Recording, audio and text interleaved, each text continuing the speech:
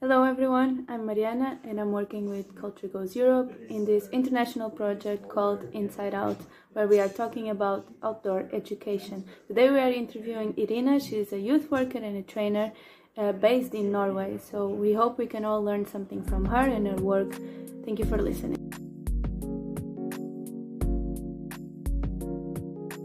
Hello, Iryna. Hi, hi. to welcome you to this interview. We are working with Culture Goes Europe. It's a non governmental organization, and we are doing research regarding outdoor education, and especially with migrants and refugees, young people. And we know that you are a youth worker and a trainer, and we thought that it would be really useful to have your ideas, your expertise, your insights in this topic. So I would start by asking you maybe to introduce a little bit about yourself and in what regards does your work relates to this outdoor education topic? Yes, my name is Iryna. I'm Ukrainian. After the war, I moved to Norway, and recently I'm working with refugees in a local refugee center. I'm living in Volda. It's a small town for 6,000 people, and at the moment we have already almost 300 Ukrainians here, I think. So it's a lot, and I have an NGO and I'm working with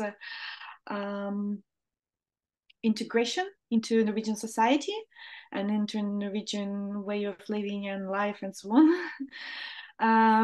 And as outdoor is a big part of Norwegian culture, this is the life of people here when I live in mountains. And for most of Ukrainians and other refugees, for example, from Syria, from Afghanistan, it's not that common.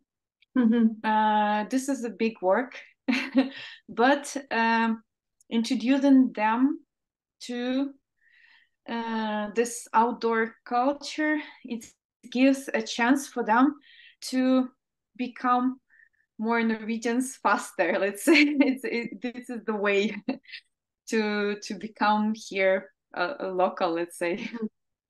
And what would you say is the benefits of this outdoor living, of this outdoor education? How does it benefit refugees and also migrants and even Norwegians, right? Everyone.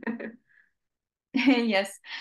Oh, I can say that for me, what I work like last half a year, and the thing that the result that I see last maybe half a year, or maybe even more.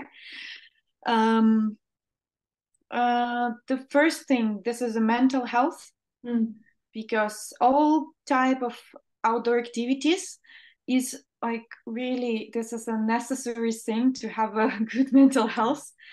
Especially for refugees, especially for migrants who are in a new country, new environment, new maybe weather or food, everything is different. So going to the nature and doing anything outdoor. It can be just walking around, which is a big part of Norwegian culture.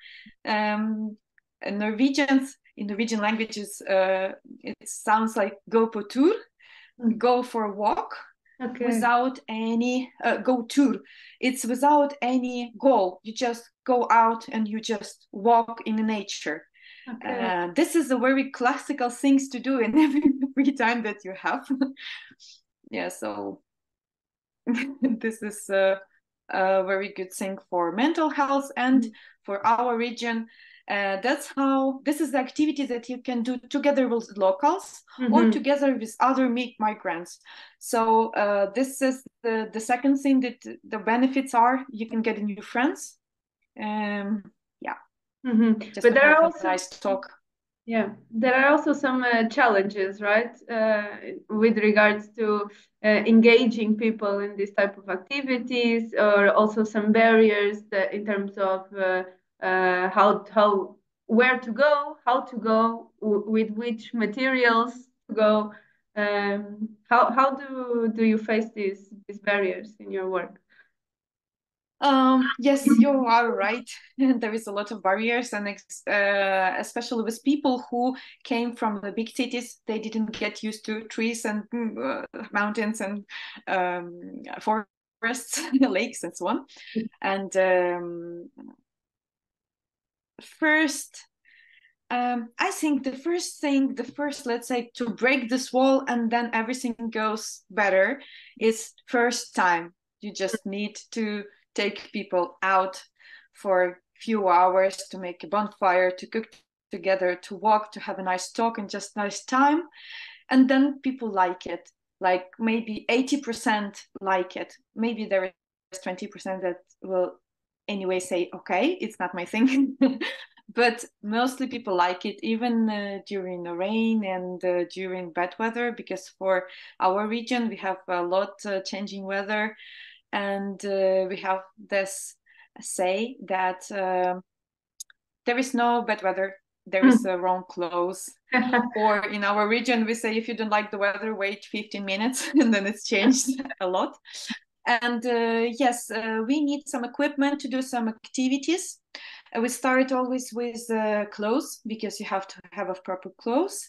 And yeah, like basically rain jackets. This is the first thing to have arriving to Volda, to our region. And good shoes. Yes, this is the first thing that you will need to have to join. And in our research, we realized, for example, for Bergen municipality, it's one of the municipalities that have this free rental possibility. Also for the students, there is this free rental possibility for the Bergen Student Sports Organization, or Sports Students Organization. So is this also something that, for example, this organization relies on, like these services that are organized and you can share resources? How do you work with this? Yes, we have a great organization that calls BUA. This is a project of like, it's not, I think it's all around Norway, but every communa is separate. They have their own, let's say, it's a rental of equipment that calls BUA, and this is for free. This is financed by governmental. This is a governmental project, let's say. So it comes from, the budget comes from the cultural department of our communa. And yes, this is a great thing that actually, thanks to this organization and to this service, we can do everything that we do. Because if people just arrive and some of them just sitting at home, they are afraid to go out because it's rain or cold, they didn't get used to it. For example, they came from Africa, and for them it's quite cold and like rain. Yes. And then we can just say, okay, we can borrow rain pants, rain jacket, and good shoes in this BUA. And then we go for a little hike together. We show them the easy way here, nice walk, and then we do some frying some sausages on a bonfire. And then they say, okay, it's not that scary, it's even nice. So for them it's like a good start. And for winter activities, there is a lot of things to borrow, like skis and like cross-country skis and slalom skis, sledges, ice skates, whatever you can need. Even this snowshoes, just to walk on the deep snow, to have small hikes, backpacks, all pots, and like everything, sleeping mats, sleeping bags. Yeah, it's very nice. Yeah, that's an awesome opportunity. And do you think it reaches all the groups that it could reach, or is it targeted to, for example, specific groups? So, for example, anyone can come up and rent if it's a 17-year-old, for example. Yes, yes, yes, yes. Does it Yes, work everybody like that? who have Norwegian number, or even if you don't have any number, you can do a guest account and just borrow things. Even if you are small kid 8 years old or 10 years old, you can even come alone and Wow. have your mom's phone number, and then she have to confirm it via SMS or email if you have the information. Then you can come with this paper written from your mom with all the information in the system, and then you can have everything. And this is especially for kids, for school kids, and very often schools are coming with full classes because they have some outdoor days. So this gives opportunity to ice skate. For example, when the weather is good here in Volda, we have this ice outside of the school, and then a lot of school kids are coming and renting the ice skates, and they can ice skate. And then ice skates comes together with a helmet because safety first. Perfect. Yes. Okay. So schools do it. You also go with groups to the nature, right? Is this groups more of children, more adults? Is it families? What is the typical group with who you work? Everybody, like it's sometimes schools, sometimes it's families who are for example renting for family trips some equipment, and then some big these things called tulle for the snowy days when you can just go on the snow with skis and have your baby in this special tulle. Yes, and then it's for families, of course, and we have a lot of this things to carry baby on your back to go hiking. So this is actually for everyone, and for international students and for Norwegian students that are coming with big groups and going together, hiking, and local people using it as well, and adults and kids, everyone. And with specifically with the refugees and migrants that you also work, do you see some long time engagement? Is it something that usually people go once, twice, and then, okay, I already know how it is. Now I will go by myself or not go at all? Or is it something that it's people still feel engaged and continue going, and you see the benefits on the long run? You mean if after our events people go on their own on small hikes? For example. Yes, it happens a lot, and I am really happy when I hear stories that like three of us exchange the numbers when we were on your event, and then we went three of us on some trips, and I see some stories on the Facebook that those people got new friends, the new experience. They do continue doing those things without us. Yes, it's happened. Oh, great. I think you froze for a little bit. Maybe it's my problem, or is it yours? Wait. I don't know. Yes, let me check. I have full internet. Okay. Me too. You're back. Now is it okay? Yes, you're back. Where did I froze? It was the end of the answer. So it was perfect. I managed to listen to all of you were saying. And I wanted to ask you another thing. It's it because now you're working already in this organization that has the services that is engaging people in outdoor education. But what would be the advice to these other organizations, to these other services that are still not incorporating outdoor education? How could these organizations start doing it? What would be the starting point? You mean for those organizations, for example, NGOs who are not using outdoor at the moment? Exactly. From where to start?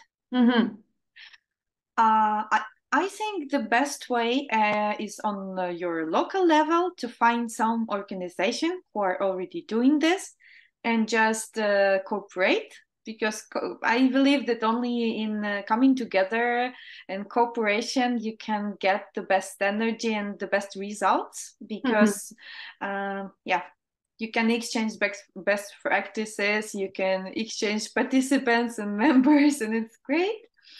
And yes, I think this is the best way to do it. So you can join it a few times, and then you can, if you feel confident, you can try to do something little, just improve them, do it a bit bigger, longer, more difficult, more challenging.